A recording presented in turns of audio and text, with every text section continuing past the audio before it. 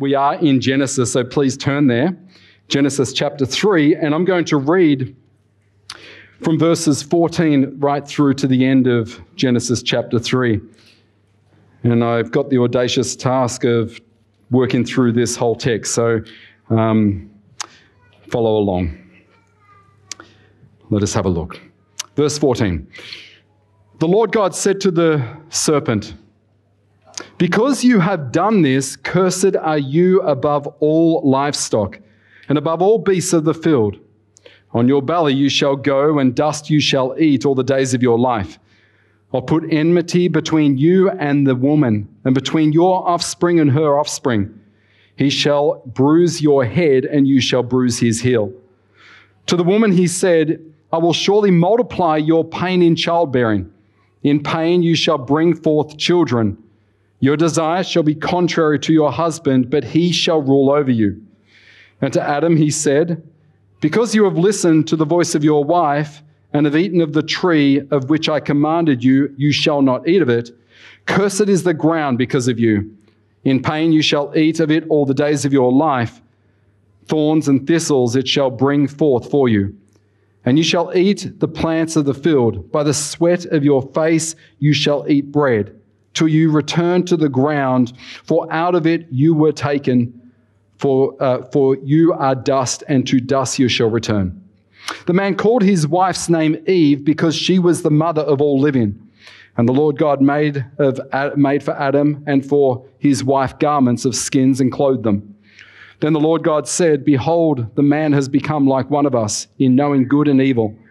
Now lest he reach out his hand and take also of the tree of life and eat and live forever. Therefore the Lord God sent him out of the Garden of Eden to work the ground from which he was taken. He drove out the man, and at the east of the Garden of Eden he placed the cherubim and a flaming sword that turned every way to guard the way to the tree of life." That is the reading of God's word. Let us pray. Lord, we do praise your name and thank you for this day. Thank you for bringing us together to be able to sing your praises, to be able to petition our God with regards to the things of this church and the things of your kingdom. And Lord, thank you for the blessing it is to have the special revelation of the revealed word of God. Lord, that word that is a sword, Lord, I pray that by it you would reprove us. Lord, that you would correct us and instruct us. Train us, Lord, teach us and build us up in our most holy faith. Strengthen us and guide us now, we pray in Jesus' name. Amen. You probably know of a man named Dr. James Dobson. He was the founder of Focus on the Family, and story goes that he was traveling through Southern California and he saw this sign and it read, "Absolutely no trespassing. Violators will be prosecuted to the full extent of the law. Signed, the Sisters of Mercy." You got the joke? The sign is sort of reflective of how we wrestle with God's justice and God's mercy. And quite often we fall onto one side of the path or the other, and quite often reflect God with regards to a just God or a merciful God. We know that he is infinitely wise and he perfectly deals out justice, and at the same time he is a merciful God who does not give as our sins deserve. Therefore, for the Christian, we can truly say that behind or surrounding that cloud of judgment is always a silver lining. We truly are doing better than we deserve. God is holy, He is righteous, He is just, and yet at the same time, He is loving and He is merciful. And in Genesis 3, we see how God deals with trespassers of His law. He does not come and say, "Hey, listen, Adam and Eve, sorry it didn't work out that well. All's forgotten and all's forgiven. Come, let's relax and let's enjoy the fruits of these trees." Doesn't say that, does he? Does it? Nor does he come with vengeance to smote them dead on the spot. but rather he comes and he mediates justice while at the same time bringing grace and mercy to them and to us. In Genesis 3, we see the beginning of a scarlet thread that begins here because sin has come and will thread its way right throughout the Old Testament and finally find its fulfillment in the Lord Jesus Christ, who died upon the cross for our sins.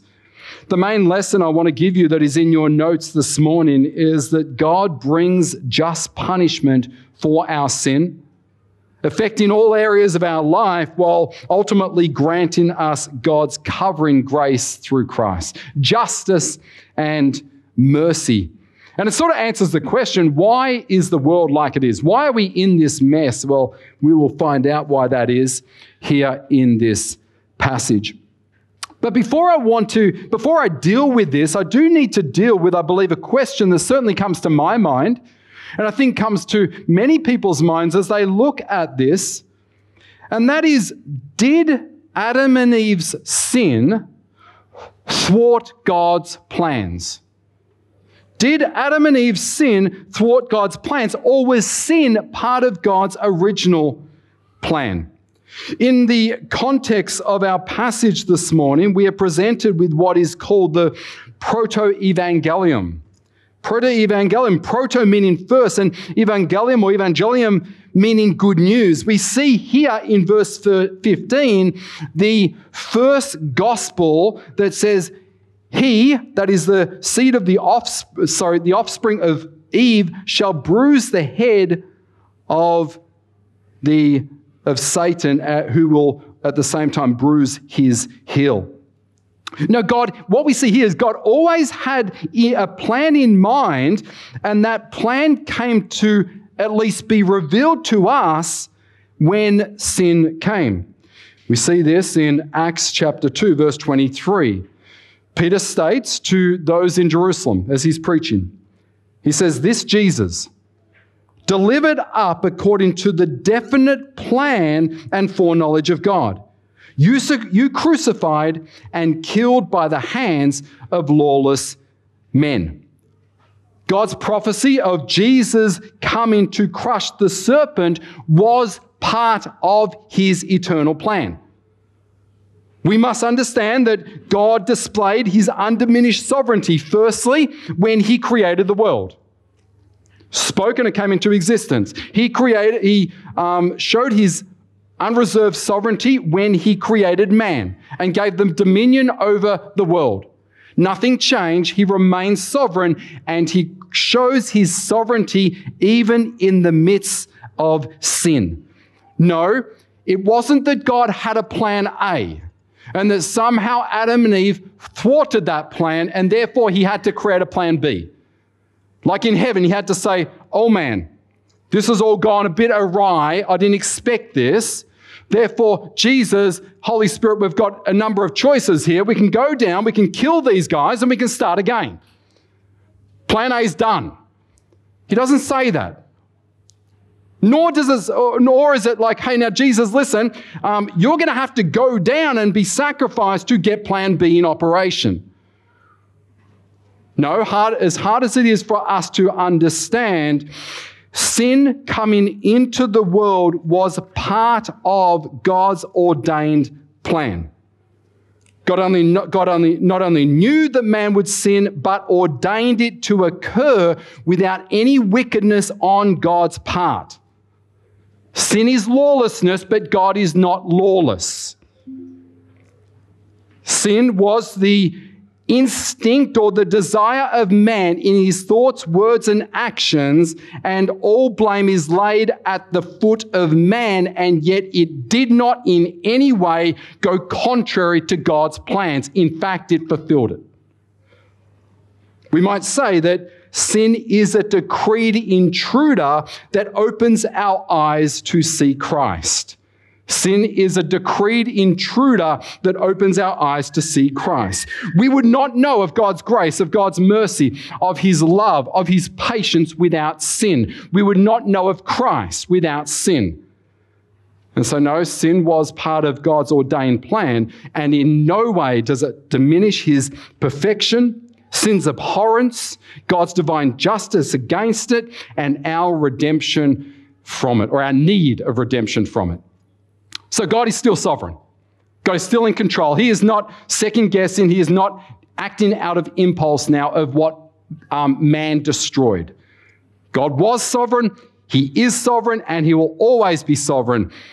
And your sin and my sin stand under the sovereignty of God, though we do it willingly. First point, grace admits the curse of the serpent. Grace admits the curse of the serpent. Sin does bring divine consequences. There's no getting around that. Whether it is directly as divine judgment, we know this in Acts chapter 5 when Ananias and Sapphira lied, and what happened to them? They were struck down dead on the spot. That was immediate divine justice. But also brings natural, in a sense, justice that God has built into the system of creation. And that is, men, if you had an argument or you did not treat your wife well this morning, as you ought to love her as Christ loves the church, you are probably disunified from her right now. That is divine justice in one sense. He set it up so that obedience, a life in Christ, fulfills righteous living. Disobedience to God brings justice, whether it's divine justice immediately or whether it's natural as God has built in. The point being, no one can sin and get away with it. No one can sin and get away with it. Believer might be forgiven, but there are consequences for our sin. As Paul says, the wages of sin is really death. It is. And so Adam and Eve sinned grievously by disobeying the Lord's command not to eat of the tree of the knowledge of good and evil. And last week we saw the response to this. We know they sewed fig leaves together to hide their shame. They hid from God. They heard God coming. They hid from God. God calls out in a word to try and arouse their confession and says, "Where are you?" comes for the sinner. God tries to extract a true confession out of them. They then they deflect blame to each other and then the serpent. And what we noted last week, that true confession brings true restoration with God and others. God questioned Adam, who blamed Eve. God questioned Eve, who blamed Adam. But God questioned Eve, who blamed the serpent. Now, God doesn't question the serpent here. He just simply condemns him. The serpent cannot be redeemed. The serpent cannot learn anything from God. The serpent just simply lays under God's justice. There is no grace for the serpent, only for humans. Therefore, he says here in verse 14, "Because you've done this, cursed are you above all livestock and above all beasts of the field. On your belly you shall go, and dust you shall eat all the days of your life." Now, we look at this and think that maybe this tells the story of how the lizard lost its legs to become a snake, because it now has to eat dust. Maybe we can think like that. I think the main point being is that animals were meant to be under the authority and dominion of humans because the serpent stood up to take the role and responsibility of the authority over man. Therefore, for a perpetual picture of the divine curse, the snake would eat dust all its life. And even in Isaiah, it does say that even in the new heavens and new earth, that snake will continue to eat dust. There is no redemption in a sense. And that is a picture of the curse on snakes. And I will just simply say, I don't know why anyone would keep a pet snake. They are a grotesque creature, but maybe you think they're just absolutely beautiful. I don't know why you would do that. But we do, at the same time, honor and uphold animals above humans, don't we? We cry at the abuse of the chicken while turning a blind eye to the abuse of a child. There is a distortion to the created order. And how fitting it is that this snake who exalted himself is now, or snakes, is now biting the dust. That was the curse to the animal. But then it talks about now the person behind, or the one behind the animal, and that is Satan. And he says, I will put enmity between you and the woman, and between your offspring and her offspring. He shall bruise your head, and you shall bruise his heel. War is a terrible thing. But when war is a divine call, then it is a good thing. What we see here is that God, by his grace, puts enmity between who? Between Eve, the woman, and the serpent, and Satan. Previously, Eve had succumbed to the lie of Satan and under the authority of Satan. And so God, by his grace now, brings protection to her own soul by creating a perpetual war between the woman and the serpent. That there would be a barrier between her and her enemy, but not only her and her enemy, because notice this, it is between her offspring and his offspring. What does this mean? What does this mean? Well, we notice that in Genesis 4 that Eve does have offspring, doesn't she? She has two. She has Cain and she has Abel. And you might say, well, that's the offspring of Eve. They are the ones who will then have enmity against Satan or the serpent. Not so fast. In 1 John 3:12, it says this, we should not be like Cain, who was of the evil one and murdered his brother. And why did he murder him? Because his own deeds were evil and his brother's righteous. What John is saying here, that in the biological seed of the woman, there are two seeds in operation here, two offspring. There is the offspring of Satan in Cain, who killed the righteous offspring of Eve in Abel. You see this presented right there. And then Jesus says to the Pharisees in John 8:44, you are of your father the devil, and your will is to do the father's desires. He's saying that you oppose God, therefore, if you oppose God, you are offspring of Satan. But what about you and I? Whose offspring are we? That's a good question, isn't it?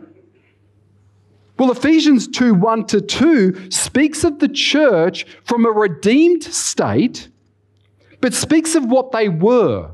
And he said, you were dead in your trespasses and sins, Ephesians 2:1-2, in which you once walked, following the course of this world, following the prince of the power of the air, that's Satan, the spirit that is now at work in the sons of disobedience.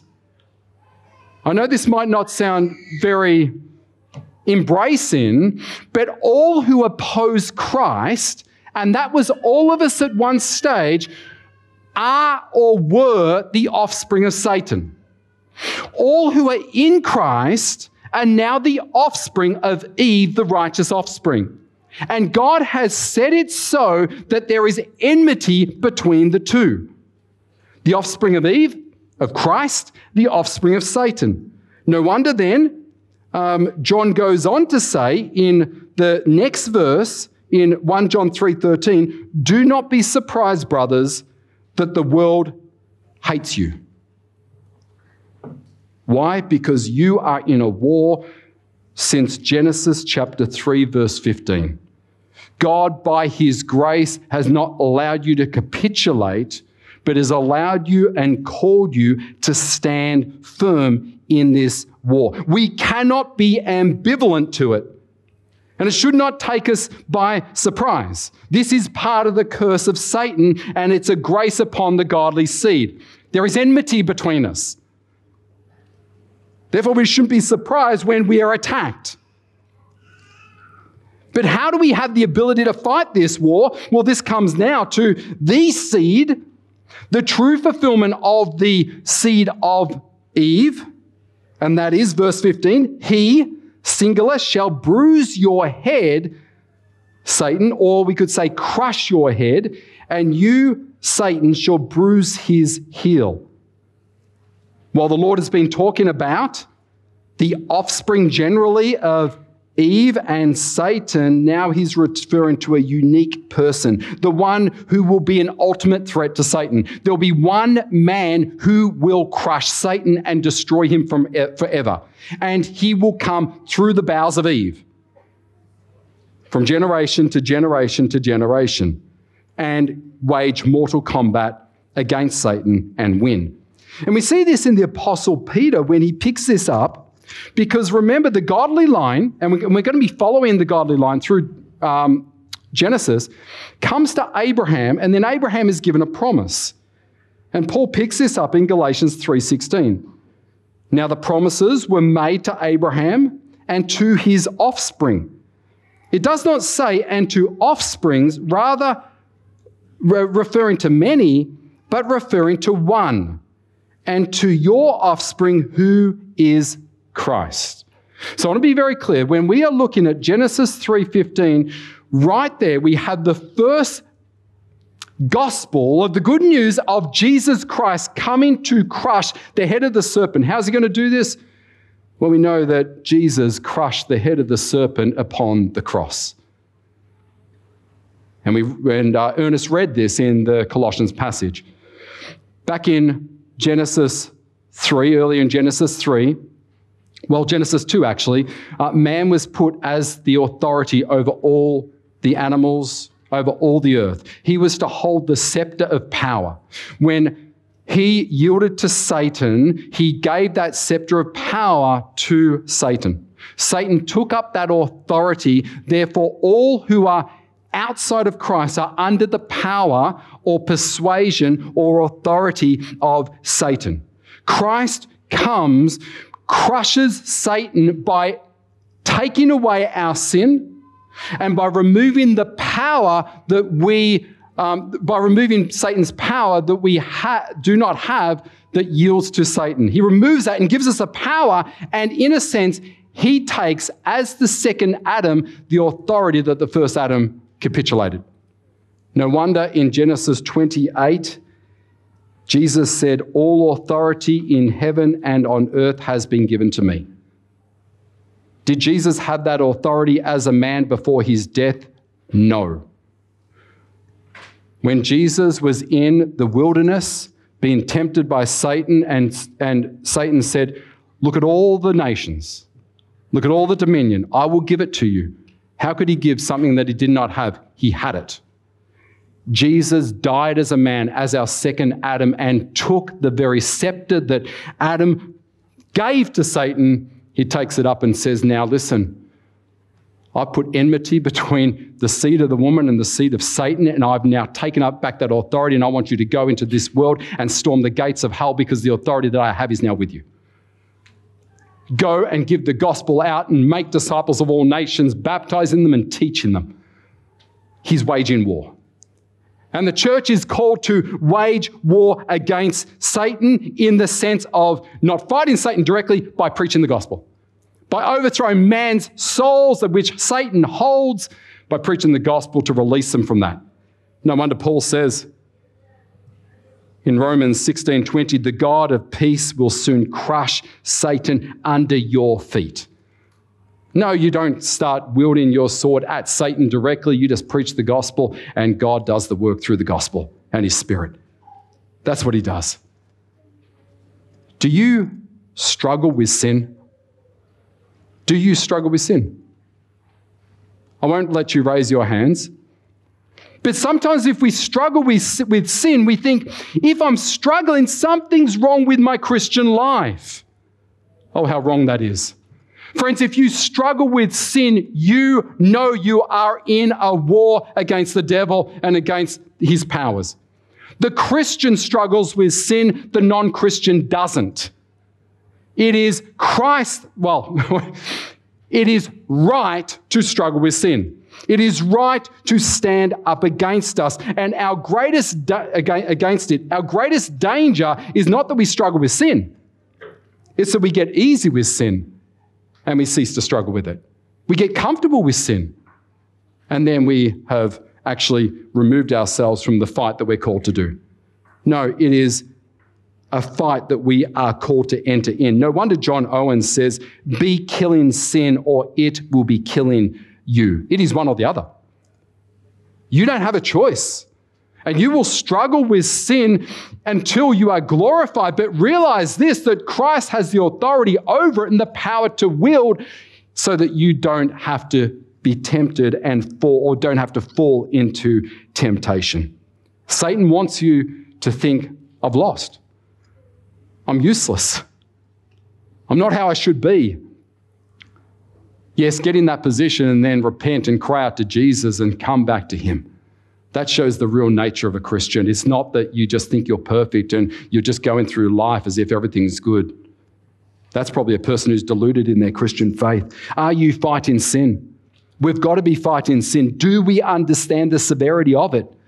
Have you grasped the serious consequences of your sin? Have you prayed for forgiveness and deliverance? Are you avoiding occasions that incite your sin?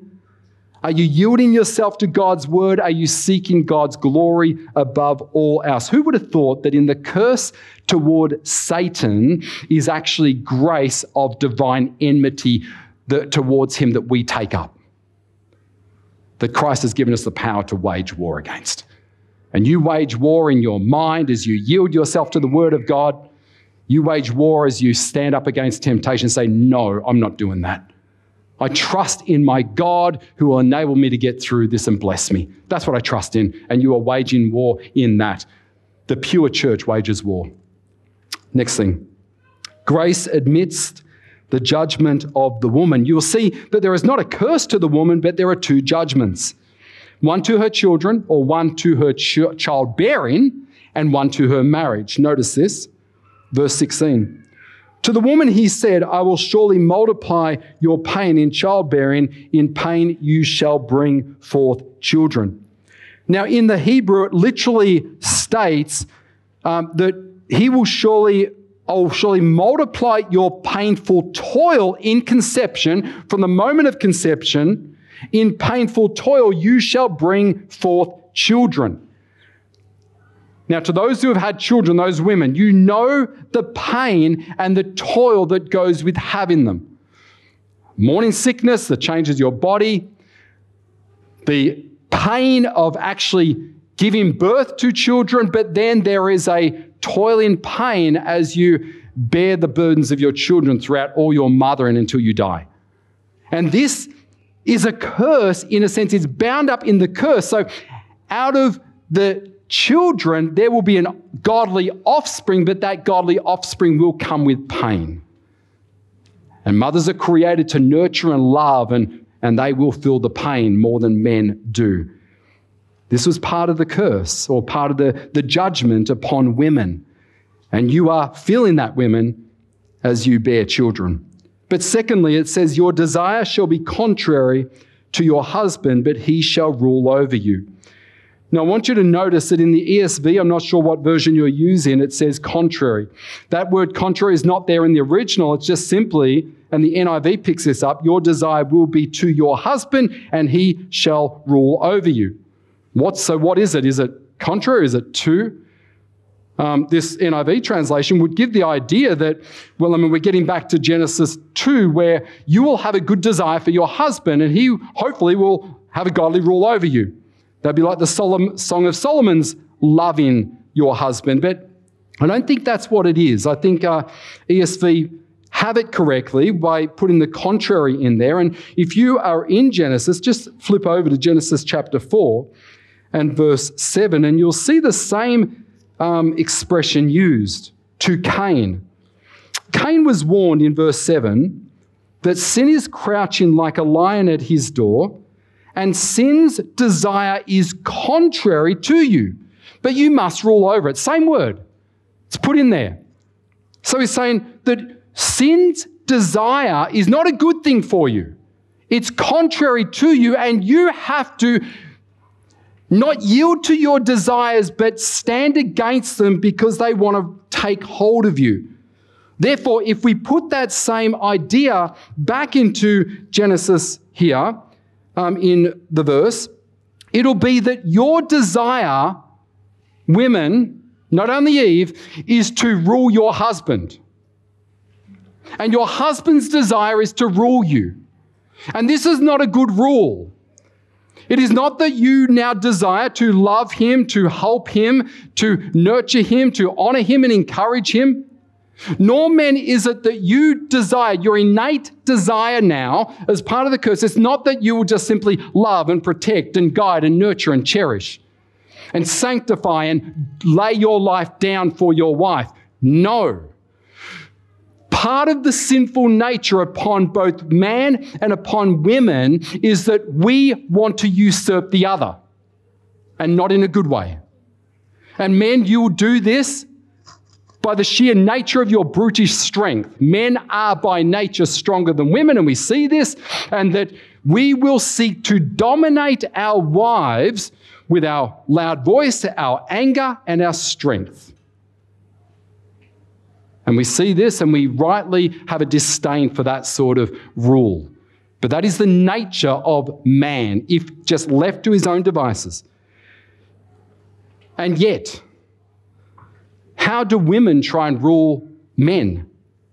Oh, they'll rule them with their coercive behavior, by their words, by luring men to themselves. We see this in Proverbs chapter 7, that the seductive woman takes the man like an animal going to the slaughter, drinks of immorality, wipes her mouth and says, there's nothing wrong with that. John Piper makes the point saying, what's the greatest marketing tool that women use today, or that the world uses? Is it not the female body? That the female body is marketed to bring men with their lust in subjection to women. If you can do that, you've got us. And yet in some crude way, we look at men's rulership with that brutish strength as wrong, and it absolutely is, and it's a disdain. And yet we see that the coerciveness of women in this culture is somewhat wrongly glorified. God has set forth a plan here, fortunately in Christ, to redeem this. Because this is the nature, and this is where you see the war in our culture, men against women, and it's wrong. It's not right. And we don't want that in the church. And so Christ comes to redeem us, that we would not be led by those sinful desires that are contrary to Jesus. And that men would take Christ and then take up that godly leadership role to yield their life for the betterment of women, to love them, to cherish them, to guard and protect them as Adam should have. And women would not use their coercive behavior of words, of nagging, or even their looks to try and rule over men, but they would adorn themselves with the hidden person of the heart, with the imperishable beauty of a gentle and quiet spirit, which in God's sight is very precious. Oh, there's a curse upon men and women here that will destroy society, but Christ has redeemed it. That we can have marriages that reflect the marriage of Christ and his church. Grace admits the judgment to the woman. Grace next admits the judgment to Adam. So there is Adam now. He has seen what's occurred to the serpent. You shall be judged and you shall eat dust and you're going to ultimately be destroyed. He's seen the judgment upon Eve, that she will bear children in pain, that she will seek to rule over her husband. And now Adam is standing there, probably shaking in his boots, thinking, I'm gone. I'm the one who should have stood up against the serpent, and here I am. And God turns to him and probably looks him in the face, points his finger at him and says, cursed be to the ground. Hang on, let's try that again. Why the ground? Why not Adam? Adam, you did wrong. You did it. Why the ground? Why a diversion of judgment upon the ground and not against Adam? Well, isn't this setting up the very fact that God diverts judgment from sinful people because he's a God of grace? You see that right throughout the Old Testament. To Abraham, he said, I want to take your son, your only son, the one that you love. I want to take him up to Mount Moriah, and I want you to take him as a sacrifice to me. And there is Abraham standing above Isaac, and he's just about to plunge the knife in him. And the Lord God says, stop. Judgment needs to be done, but it's not going to be Isaac. It's going to be the ram that's left in the thicket. And then throughout the whole Old Testament, through the Levitical system, that you see judgment continually diverted from the sinful man to animals, through sacrifice after sacrifice after sacrifice, until there is one spotless lamb without blemish who can take upon himself the sins of his people, who walks that road up Calvary, who is pinned to a cross, who is the one that should not receive judgment, but the judgment should have fallen on Adam and all of us. And there is the Christ who looks upon sinful man, scorning him, and he says, Father, forgive them, for they know not what they do. What's Jesus saying? Divert the judgment one last time. Don't smote them, smote me for their crimes. Kill me and not them.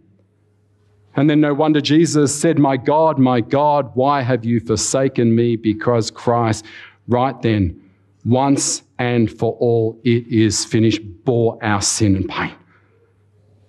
And there Adam is, and he says, curse the ground, which is a diverted curse or a diverted judgment that would find its fulfillment in Christ. And everyone who comes under that blood of Christ, that judgment is diverted on Christ.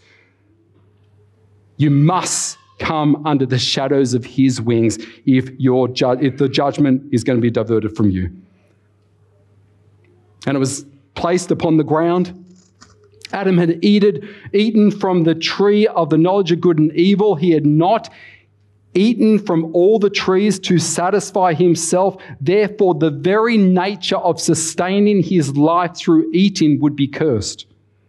It says in verse 17, in pain you shall eat all the days of your life. Verse 23, thorns and thistles will make eating challenging. And then in verse 19 it says, verse 18 first and then verse 19 it says the same. All his eating, all his process of living will ultimately be a challenge. And then what's going to happen? There is a kind of grace, because this will end. Because you will die. From dust you are taken, and from dust you will become. And that dust is the very food of the serpent. Remember, serpents will eat the dust, and then the man becomes serpent's food. But even, in Christ, he did not just take upon himself our sins and take us to a point of having a relationship with God. We still die. We are still going to be in the dust. In a certain number of years, none of us will be here, but we will be in the ground. But we have this assurance that in Christ, death's sting has been removed. And that we can be assured, just as Christ rose from the dead, Paul tells us this in 1 Corinthians 15, Christ will raise our mortal bodies to immortality when he comes. Therefore, no wonder Paul says, therefore, my beloved brothers, be steadfast, immovable, always abounding in the work of the Lord, knowing that your labor is not in vain. Oh, there's toil. It's difficult. We know that life is hard, but it is going to an amazing end, and that is the resurrection of our bodies to be with him forever. Grace amidst the judgment upon Adam. And let us now finish with this last point, judgment or grace amidst the expulsion from paradise. Grace, we see, is found in their restored relationship to God and others. Remember Adam's last words of Eve. God had said to Adam, Adam, what are you doing? Did you eat?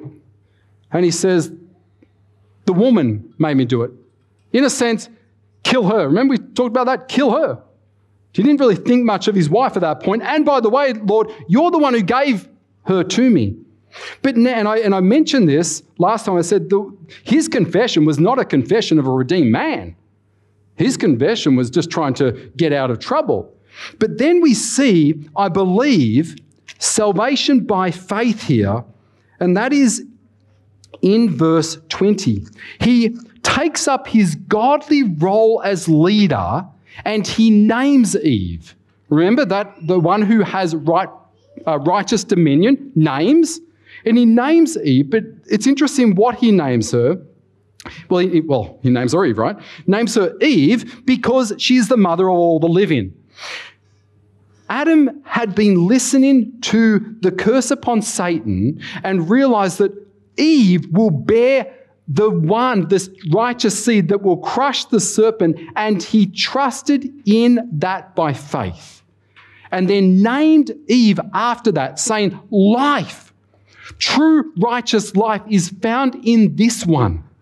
And then that relationship by faith is restored with her. He is upholding her, he's naming her. He's exalting in what she now is. That's a beautiful thing.